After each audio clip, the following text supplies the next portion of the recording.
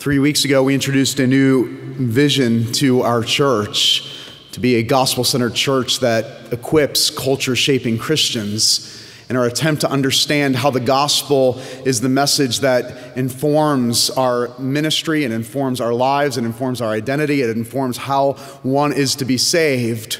But that doesn't end there. The gospel then empowers us and moves us. That good news that God saves sinners through Jesus Christ then empowers us and moves us to shape culture for the glory of God and for the glory of the kingdom. And we've been working through a series called Kingdom Come, God's calling to his people. And we've been looking at various stories in the book of Acts of how the early church responded. If you remember a few weeks ago when we introduced this new vision and we looked at the beginning of Acts, we find in Acts chapter 1 a resurrected Jesus who's ready to go to heaven, but not before he gives the calling to his people. And he tells them this, that I'm going to heaven, but you're staying here. As much as you would love to come with me, I'm keeping you here. And the reason I'm keeping you here is because I want you to be my agents of hope and restoration and redemption and reconciliation in a lost and dying world. And we see in Acts chapter 1 and Acts chapter 2 how the church responded. And we're going to continue to look at the book of Acts by skipping forward to Acts chapter 17. Because it's in Acts chapter 17 that we see Paul on his second missionary journey. The Apostle Paul took 3 missionary journeys, and it's in Acts chapter 17 that we find him in the midst of his second missionary journey. And it's in his second missionary journey that he is in, of all places, Athens, the cultural and intellectual capital of the world, is where we find Paul living out his calling to be an agent of renewal and redemption in a lost and dying world. So let's look together at Acts chapter 17, verses 16 through 21. Hear the word of God. Now, while Paul was waiting for them at Athens, his spirit was provoked within him as he saw that the city was full of idols. So he reasoned in the synagogue with the Jews and with the devout persons and in the marketplace every day with those who happened to be there. Some of the Epicurean and Stoic philosophers also conversed with him. And some said, "What does this babbler wish to say?" Others said, "He seems to be a preacher of foreign divinities because he was preaching Jesus and the resurrection." And they took him and brought him to the Areopagus, saying, "May we know what this new teaching is that you're presenting. For you bring some strange things to our ears. We wish to know, therefore, what these things mean." Now all the Athenians and all the foreigners who live there would spend their time in nothing except telling or hearing something new. And the grass withers and the flower fades, but the word of our Lord, it stands forever. Amen. Religion is fine. Just keep it to yourself. Religion is fine. Just keep it to yourself. It's great that you believe in Jesus, but that's between you and Jesus and should have nothing to do with my life. You see, we earlier in our service said what is called the Apostles' Creed, but that, what I just said, could very well be the cultural creed of our day. Religion is fine, just keep it to yourself. I'm sure you've heard that or some semblance of that in your life at some point. It is the motto, it is the creed of our current culture. Religion is fine, just keep it to yourself. But what's interesting is, as we begin to unpack what the early church did with the message of Jesus Christ, specifically what we see here in the passage that we just read in Acts chapter 17, we have to ask the question, was this a man by the name of Paul who said, religion is fine for me, I'll just keep it to myself? Hardly not. What we see here in Acts chapter 17 is that we see that his faith was, on the one hand, deeply personal. Nobody could argue that.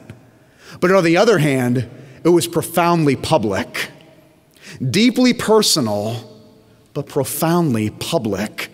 There was nothing private about Paul's faith. There was nothing private about Paul's Jesus. You see, often we think of Christianity like this. It's just Jesus and me. And Jesus and Christianity simply fits into my already crowded and busy life and schedule. Jesus comes into my life and personally helps me achieve the goals and agendas of my already purposed and planned life. But what we see from the early church and what we see from the Apostle Paul is far from what I just described. You see, when Paul embraces Jesus as his personal Lord and Savior, he does not say, Jesus now fits into my agenda. Paul says, Jesus now becomes my agenda. Christianity doesn't just fit into my agenda. The message of Christ and him crucified now becomes my agenda that drives my life and drives my mission and drives my purpose. And so Paul's encounter in Athens gives us an incredible picture of what a deeply personal relationship with Jesus looks like as it's brought to the culture of our day. 3 questions I want to answer this morning. Where did Paul go? What did he do? And why was he so effective? The first question, to understand this personal but public faith of Paul, we have to understand, where exactly was he? Where did he go? It says at first in the passage that we just read that he was talking to the devout and to the religious. But eventually in verse 17, we're told that he goes into the marketplace. And it's in the marketplace that he brings Christ. It's in the marketplace that he brings his faith. Now, you might be thinking, Paul was walking around Target? That seems a little creepy. I mean, was he walking around the Coral Ridge Mall or Publix, the marketplace? I mean, what's so effective about that ministry? Well, that's not exactly what marketplace means here in Acts chapter 17.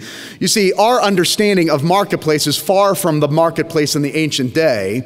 You see, in the ancient times in the Roman Empire, there was no technology, there was no media, so everybody was drawn to a central location in the great cities of the world at the time, and it was called the marketplace. The marketplace was not just the shopping mall. The marketplace was where the judges met and deliberated. It's where the politicians gathered to talk about new laws and new policies. It's where the business professionals gathered and traded commerce. It's where the artists came and created new art. It's where the philosophers congregated to debate and philosophize over new ideas and new concepts and new religion. This is where things happened. This is where life happened. It was the center of culture, the marketplace. It was the public square where ideas and art and business and politics and philosophy all convened, and the people of the day.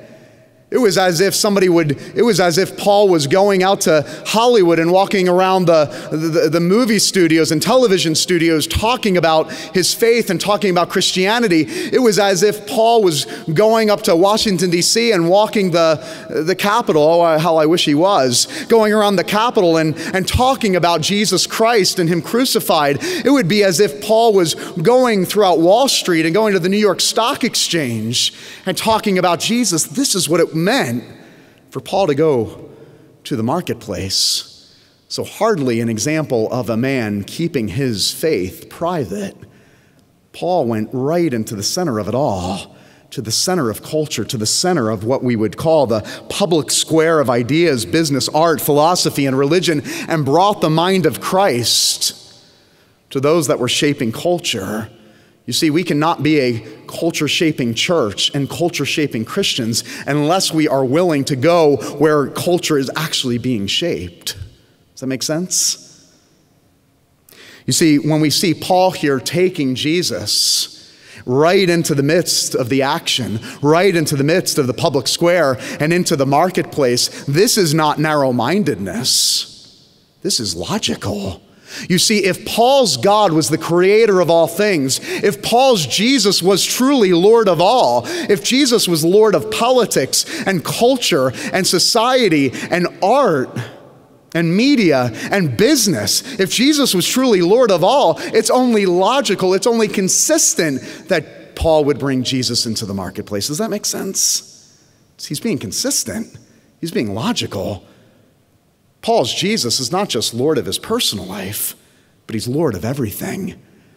And tomorrow morning, when you get up out of the bed, wherever God has put you in life, whether you're in high school or in college, retiree, in the marketplace, in politics, in media, wherever God has placed you, God is calling you to live a life, yes, personally devoted to Jesus, but with a deep public expression to the culture and to a lost and dying world. Our faith is supposed to affect every aspect of our life and of your lives in the public square and in our culture. So very important to see where Paul went, right into the heart of it all. But not only is it important for us to see where he went, it's important to see what did he do? Once he got there, what exactly did he do? Well, in verse 17, he says that he began to reason. He began to present the objective truth about Christianity. We might call this today apologetics, where he was reasoning with the devout religious leaders of the day. He was presenting to them the objective truths of Christianity. But he didn't stop there. You see, Paul just didn't turn this into a debate. He just didn't present them facts. This is why. It says in verse 18 that some of the Epicurean and Stoic philosophers were there. Why would Luke, in writing Acts, include this? What's an Epicurean and what's a Stoic? It's a great question. The Epicureans was a philosophy that believed this, that man's chief goal in life was self-pleasure without any suffering or pain. That's what the Epicureans believed. I don't think we're too far off today in our culture. A life full of self-pleasure, absent and void of any suffering or pain. The Stoics, on the other hand, they believed in finding that the chief end of your life was to gain total control and total sovereignty over your life, where you ultimately became the God of your life. Once again, doesn't sound too far off from our culture today. And so what Paul was doing, he was going toe-to-toe and head-to-head with people that were saying, our chief end in life, our most important purpose in life is our self-pleasure. And then he was going toe-to-toe and head-to-head with another group of people that's saying, no, our chief end, our chief purpose in life is to gain total control over our lives so that we ultimately become God. And so it wasn't enough just for Paul to present the facts. What does he do? It says in verse 18 that they said, what does this babbler say? He's a preacher, seems to be a preacher of foreign divinities. Why? Because it says Paul was preaching what? The good news of Jesus and his resurrection. You see, people might be able to question your facts. They might be able to question ideas. But brothers and sisters, the one thing nobody can ever question is your testimony. The one thing nobody can ever question is the reality and the truth that Jesus Christ lived and died and was raised again, and that he has come into your life to save you forever. Nobody can ever question that. And the one thing the Epicureans couldn't say, and the one thing the Stoics couldn't say, and the one thing that no religious person of that day could say or question was that Paul had a real life transforming experience because of the resurrection of Jesus Christ. And if you know Jesus Christ this morning, nobody could ever question or take away from you that Jesus has come into your life and through the resurrection changed your life forever. You see, Paul presented them the objective truth of Christianity, plus his real life testimony and experience, the good news that Jesus was once dead, but now alive, and that he has rescued my life forever and ever. For our lost and dying world, oh, how do we need people to go out and say that this Jesus changed my life.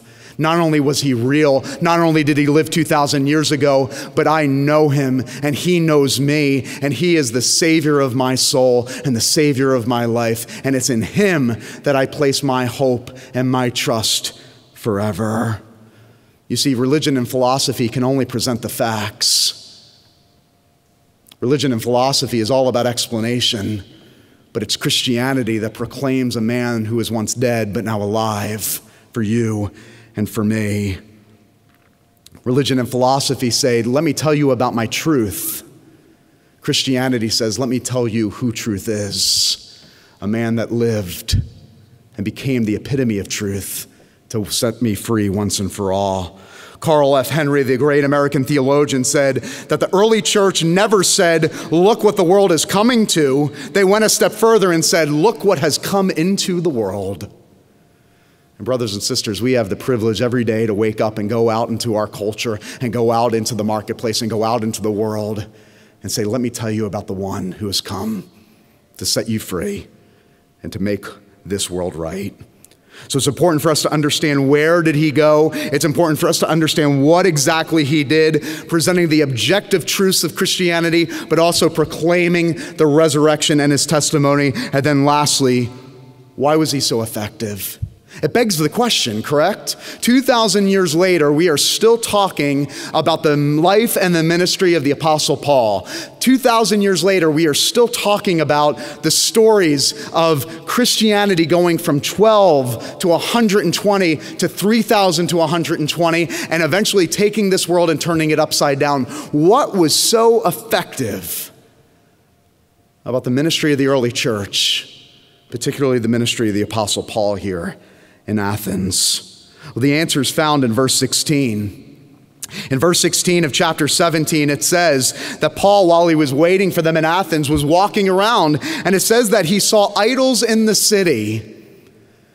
The government had set up idols, and the marketplace had set up idols, and even the religious leaders had set up idols. And what was his reaction? It says it right there in verse 16. It says that his spirit was provoked.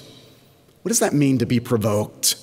Well, the original language here, for someone to be provoked, for Paul's spirit to be provoked, means this. It means, on the one hand, that Paul was full of indignation and righteous anger, but to be provoked also meant to be full of compassion. What? It's an oxymoron. Indignation and anger on the one hand, but on the other hand, full of compassion. But that is what it meant for your spirit to be provoked. And that is precisely what made Paul so effective in his ministry. He looked at the culture, he looked at the brokenness of the world, he looked at the death and darkness, and it filled him with anger, it filled him with indignation. But he looked at it at the same time, and he was full of compassion. You see, what we see here in the ministry of Paul is a ministry of tears. A ministry of both righteous anger, but a ministry full of compassion. Where did Paul learn this? Where? He learned it from one place, the cross of Jesus Christ. You see, it is the cross of Jesus Christ at one moment in history shows us a God so full of indignation at the thought of sin. But at the same time, the cross shows us a God so full of love and compassion that he is willing to pour that indignation out, not upon us, but his very own Son. You see, if your ministry to a lost and dying world is not centered around the cross, you will never be effective as a missionary in our culture and in our day. It is the cross of Jesus Christ that centers us. On the one hand, if we are simply compassionate, we will not have the courage to stand up for the truth. But if we are simply indignant and full of anger, we will be written off as obnoxious and heartless. It is the cross of Jesus Christ that brings these two extremes together, unlike this world has ever seen. A God that is so full of indignation, but at the same time, a God that is so full of love and compassion. You and I need a cross. You and I need a cross to center our lives, and we need a cross to center our ministry and our mission field to a lost and dying world. I said that Paul was on a missionary journey. What exactly moved this man to go out, the Pharisee of Pharisees, as he called himself, to leave everything and to go on this missionary journey, even willing to sacrifice his life? It's the same thing that will move you. It's the story of Jesus going on the greatest and ultimate missionary journey, of leaving the throne room of heaven and coming down and moving into your neighborhood, moving into your darkness, moving into your culture, moving into your brokenness. And when our hearts and minds are captured by Jesus, who took the greatest missionary journey this world has ever seen for you, how can you not respond and say, yes, God, I will leave everything and go anywhere for the sake of your cause and the sake of your calling that you've placed on my life, to go into the marketplace, to go into the culture, to go into the darkness and the brokenness of our world. Eugene Peterson, pastor and author, writes of a lady by the name of Judith. He says, Judith had an alcoholic husband and a drug-addicted son. And so in order to keep her life and her family together for years, she would go with them to 12-step meetings. Nothing ever worked. But one Sunday, she was about 40 years old at the time, she entered the church where I was the pastor. She had never been to church before. She knew nothing about church. She was raised in a morally upright home, but had no acquaintance with institutional or formalized religion. She never even read the Bible. If she had heard the stories in the Bible, she paid no attention to them. As far as she could recall, she had never even been inside a church. But something, though, caught her attention when she entered this church, and she continued to come. In just a few short months, she became a Christian, and I became her pastor. I used to love observing and listening to her because everything was new. The scriptures, worship, prayer, baptism, even the Lord's Supper. It was all new to her. All her questions about God and Christianity were big exclamations. Where have I been all my life? These are incredible stories. How come nobody told me of these? How come this has been going on my whole life and I never knew? And the most indicting question of all, if this is all true, and if this is all truly so amazing, how come nobody introduced me to Jesus sooner? That's the question our culture is asking you this morning. How come, if it's so great, it's so amazing, and so glorious, and so life-transforming, how come you never told me about this amazing story? Paul went on, and at the end of chapter 17, it says that he continued to preach about Jesus and the resurrection. It says that some mocked, but some believed. And here this morning, I'm sure there are some people here, when thinking about the resurrection and Christianity, you sit there and mock. But I have no doubt that there might be someone here today that's ready to believe. If this is all true, could it actually be true for you? And the good news this morning, because of Jesus and his perfect life and his death and his resurrection, he makes it so simple. Jesus says himself, if you believe in me, you'll never die, but have everlasting life. Would you run to the cross? The cross that says your sin had to be punished, but the same cross that said Jesus took the punishment for you. He loved us, and he gave himself up for us. Now in return, we can go out and love and give ourselves up for a lost and dying world. Culture will say, religion's fine, keep it to yourself. But if this Christ is truly this amazing, may we never as a church keep it from anyone.